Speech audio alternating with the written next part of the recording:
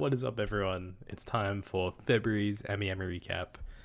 I was going to do this in the middle of the month, but Wonder Festival happened, so you got two of those videos instead. I am working on other content that isn't just recap videos, but I can't use my room right now, so reviews are on hold. But we'll get there when we get there. I'm not sure how much there is this month outside of that one day where there was like 20 figures. I'm hoping not a lot more than that, but it's best if we just get right into it. First off, I need to talk about the Gyoza Fairy. I think he is an exclusive to the Goodsmile online store or something. He's an absolute little fella. I was hoping he'd be cheap. The asking price is 5,500 yen, which for something so plain is just a really big feels bad. But he is really cute and endearing, so I don't really know how to feel about him. Anyway, let's head on over to Amiami. This isn't new, but Patrice is getting re-released, and she's a really cute Nendo. I already have her, and I would recommend her. But our first figure that I've never seen before is this. Her, her clothes are a bit ripped. What's up with that? It just seems kind of plain, especially with the very vibrant, like, red. Surely that's pink, but this red base, which kind of looks like an idol, but then you've got like this demonic battle wings stuff going on. I'm assuming she fights in some sort of way, so she doesn't have a weapon though. Admittedly, the details are pretty cool, but I feel like it's just missing something to make it, to give it that oomph that it really needs. I can't remember if I've talked about this Rin before. I like how comfy this whole thing is. Even though it looks kind of plain and basic, there's some nice layering and everything with all of her clothes.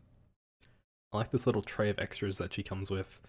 The detailing seems pretty good. There's nothing that's really standing out to me as like, oh, don't buy this. So hey, I would probably recommend that. This Chun-Li looks terrifying. Ugh. Yeah, no. I also feel like I've seen this Megamin before, but probably not. There's just too many Megamins. I really like the pose and the rainbow stuff. The thing is, with the base being blue, it's kind of just... it's too much. It distracts from the rainbow stuff that's going on. Like, alright, so they even have a promo image where they completely hide the base. And that looks nice. That's cool. Maybe you could just paint the base black. Maybe if you made your own, like, cloud base out of like cotton balls or something. That'd be cool. Okay, we're here. This is it. This is the big day. I have to go through all of these. If I accidentally miss one, I'm sorry. Let's start off with this girl. She's got like 3 of the same thing.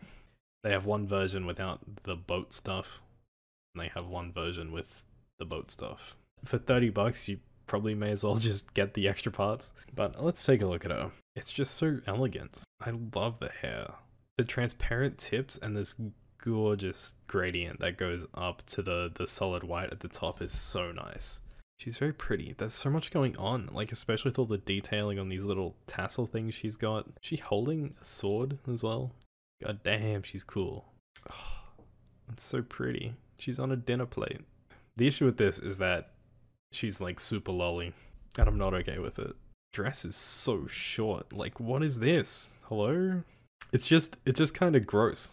For me, it ruins what is a very, very nice looking figure. There's another Azur Lane figure, this time by Alta. It's too far in the opposite direction of the other one. It's just really not my style. I think this is like very borderline for like how far Alta will go with figures. You got Yu-Gi-Oh here looking pretty much exactly like Arthur Pendragon from Fate.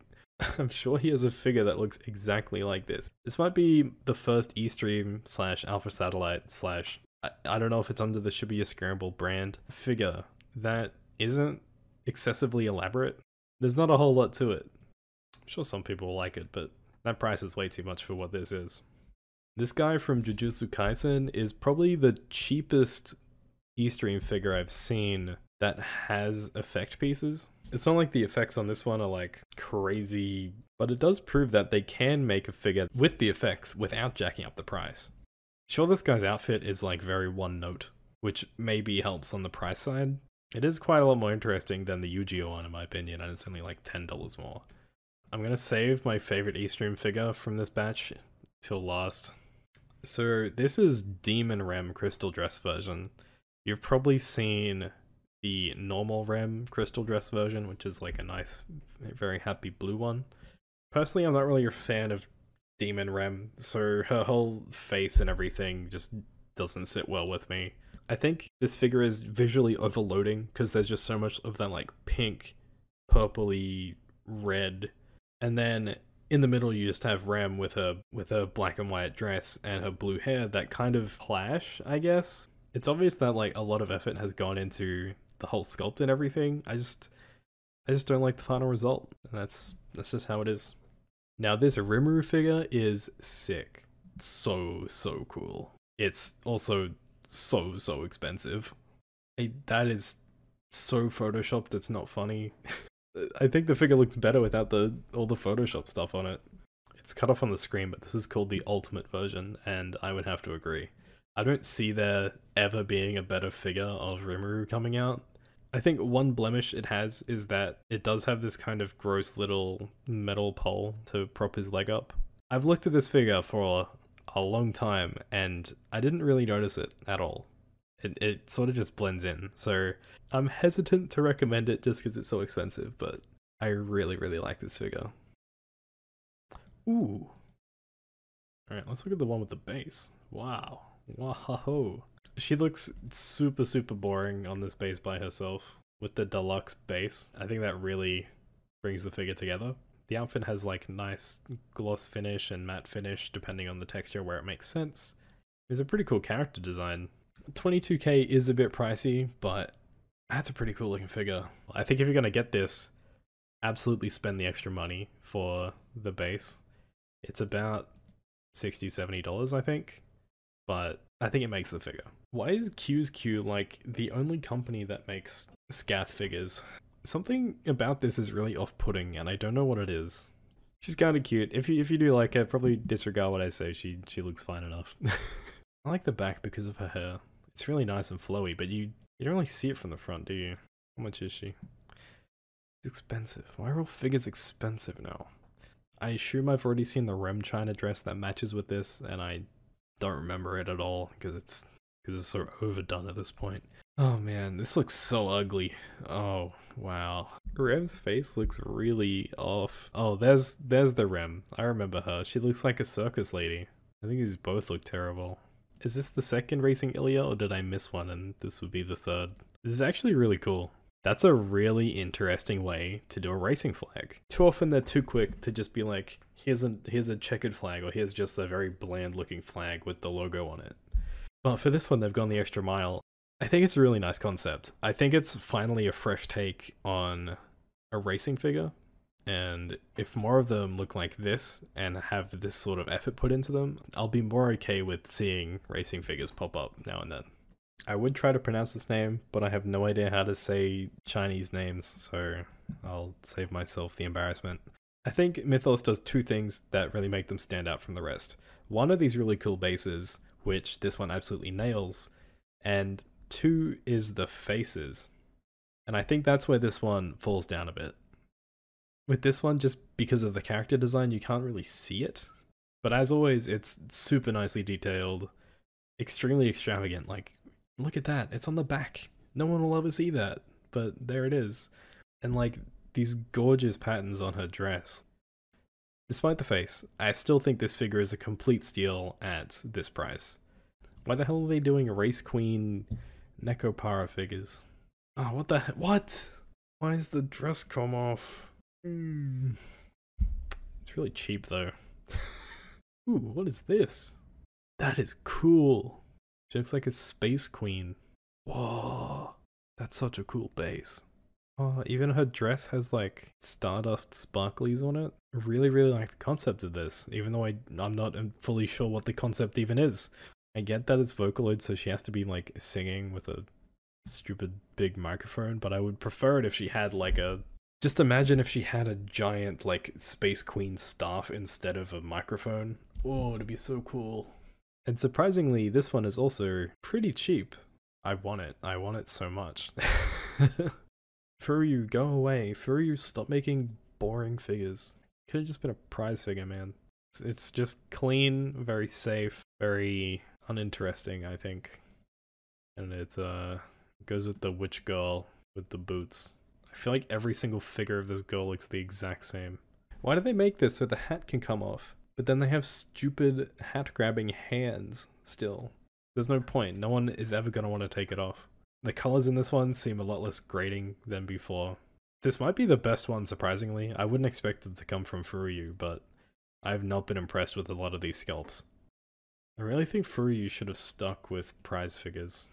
I feel like they're not adding enough detail to these to really make them worth the extra money. I guess if you're like really into armpits, maybe you armpit fellas want to buy this one. Ugh. Now that one's just wrong. Mushoku Tensei is really blown up. There's so many figures. How is Union trying to charge 160 bucks for this? You could tell me this is a prize figure and I believe you. Legit. Have we done it? I think I've done it. That's the end of the very big day, and it's probably taken half or more of the episode. I guess also on that day I'll just touch on the Kumoko Nendoroid. Some people don't like this, I think.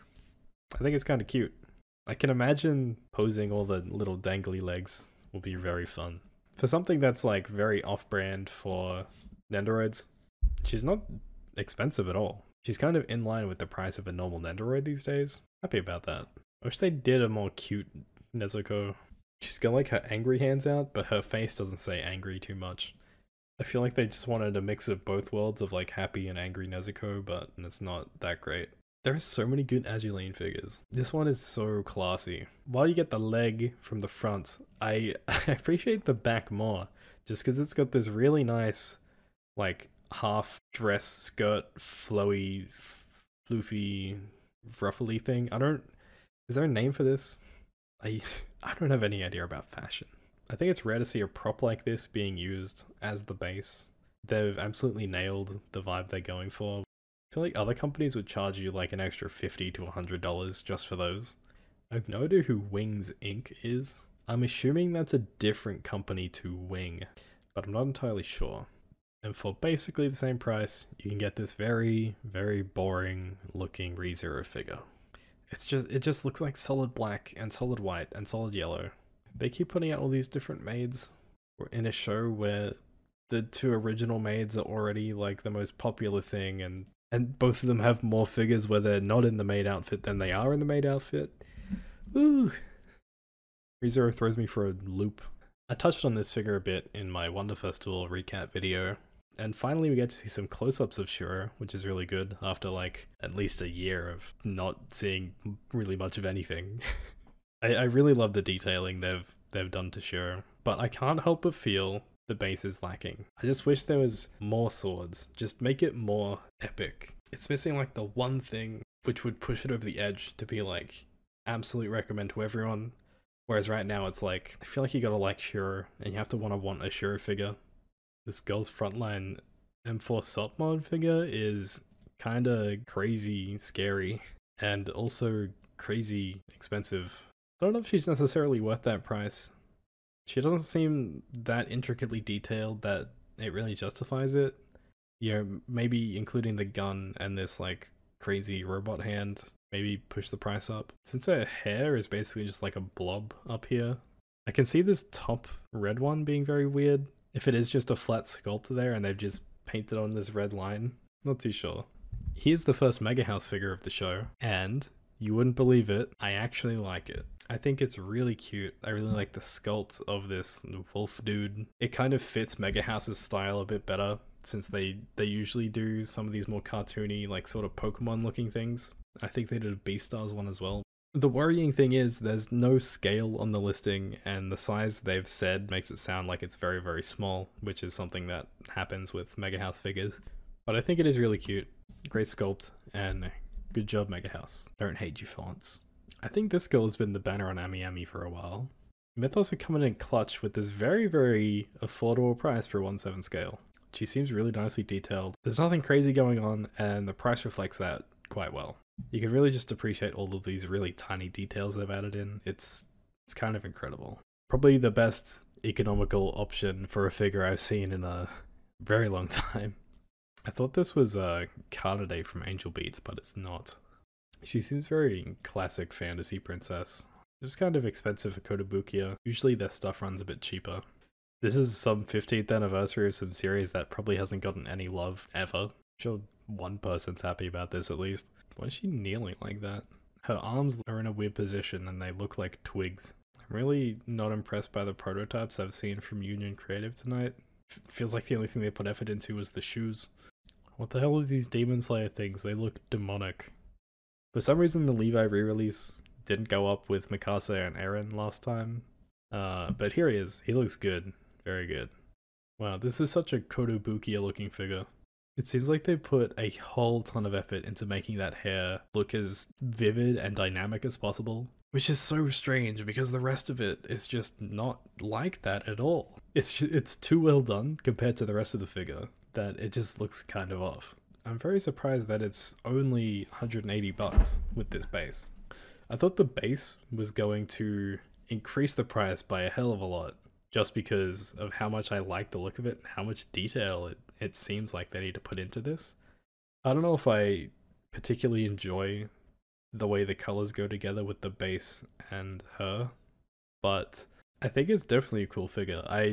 I'll pretty much always simp for anything that has a nice, cool looking base, so I will simp for this. Wow, that's cute. Well, it looks cute, but it also looks terrible. Where do I even begin? Her hat looks like it's falling off. The way she's walking looks like she's gonna fall over. Like, it doesn't look natural at all. But everything between her legs and her hat looks really, really cute. I definitely prefer the one of this girl where she's riding the broom. That one didn't weird me out with the pose immediately. Chibi Cthulhu-chan? I saw people going on about this. That is cute. It's also pretty cheap. It's a very nice little diorama. And she comes with different faceplates. Ooh, and it lights up. I'm surprised it's so cheap. And for only like under 100 bucks. It's really not bad. Especially for something like unique and cool and funny like this. Want to talk about Kurumi? Let's talk about Kurumi. I like this outfit a lot. I guess it's kind of very standard idol outfit, but all the different patches and everything make this look a lot more fun and interesting. I don't completely hate this one. I feel like there is a justified spot in the market for it. Better than I expected. It's just another Kurumi for the landfill of Kurumis at this point. Oh, who's this? Cat-eared sister apprentice? Yes, please. I love the hair so much. It goes very vibrant blue at the tips. It's just... I also love the really vibrant blue ribbon here. It goes from like that really dark navy to this really nice bright blue. Very impressive looking. The rest of the figure itself like actually does have really nice visible shading. Oh, it's by Ulta. I didn't even realize. Of course it's good. Here I am going off being like, wow, who is this manufacturer? How is this so nice looking? Yeah, it's Ulta. They care about the details. This is probably the cheapest figure I've seen from Ulta in a long time. The hell is this? They really just stuck a JPEG behind her and they're like, yep, that's the base. I don't like that at all. Like, it doesn't really work. The floor is also hideous. They reached for the stars with this base and they miserably failed. Should be so much better with just a standard base. This is a figure that I am 90% going to be pre-ordering. I will always simp 13 Sentinels and I'm very happy with how this figure turned out. It's the first one that doesn't look really terrible. While I'm a bit sad that it's 1/8 scale, I will deal with it. I want more of these. I really hope Koto continues this line. So, there's a lot of characters, there's like 15 or something they could do. And while I am a Xenoblade simp, I will not be buying Melia. I don't like the colors, and I don't like the base. It just doesn't do it for me. I'll definitely be saving for Nia when she comes out, but I can't imagine she goes up for pre-order anytime this year anyway. I just don't see myself spending this amount of money on Melia. Maybe if there was a matching Shulk or something, I could get behind it. Or if they did the entire party with like Riki. That'll never happen. They only ever do the girls in these figures, so... Okay, we're coming up on the end. I keep thinking they've already released 9S, but I'm just thinking of 2B every single time. He does come with quite a lot of stuff. I do think he looks pretty good. Is this the first time I've seen this year's Racing Miku? I don't mind this design. I do have one of these racing Mikus. You have to put like all the decals on the car yourself, and I couldn't be bothered to do it, so I just never displayed her with the car. I feel like the whole point people buy these for is for the car, and I've just completely wasted it, so oh well. I'm gonna wrap this up with 2 Konosuba figures. These are the Chinese dress version Yunyun and Megumin. I like this figure quite a lot. I just don't think it looks like Megumin. Without her eye patch, without her hat, without her like explosions, how much of this is Megumin anymore? And once you get rid of all of those, she's just some cute anime girl. I quite like how they've gone the extra mile to have a base that fits the dress, and they've also included the steamed buns. Or is it a dumpling? I don't know. What's the difference? I don't know what the word is. I wouldn't buy it because it's Megumin, I would buy it because it just looks nice. Union, on the other hand, is like off doing her own thing, and she's looking kind of dumb while she does it, which is great. I love the comedy in this whole thing, where she's like about to drop everything. Love that you can see the second layer of stuff in here. It really makes this figure feel more alive and real, that they have paid attention to the details like that.